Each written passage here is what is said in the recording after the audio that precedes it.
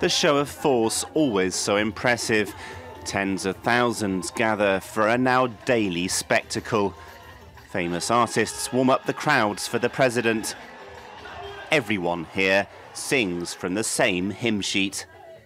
I came to support Paul Kagame because he stopped the genocide.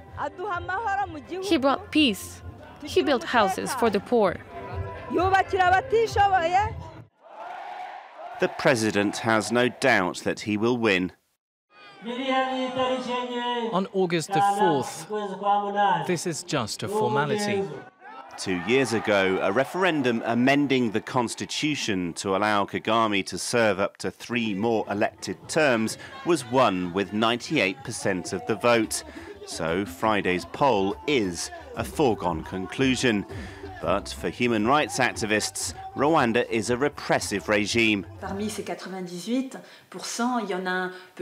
98%, there may be those who wanted this option, others who voted yes because they wanted a quiet life, and some who dared not to vote for fear of reprisals. And all that in a context where there's very little political space.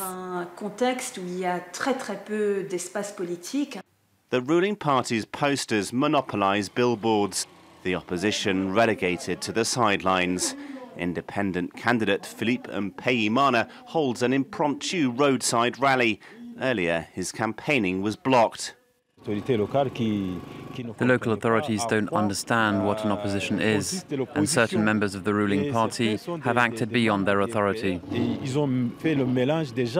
At first sight, Rwanda appears unreservedly behind its president.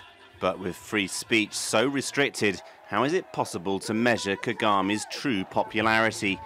A question that remains largely unspoken here. In South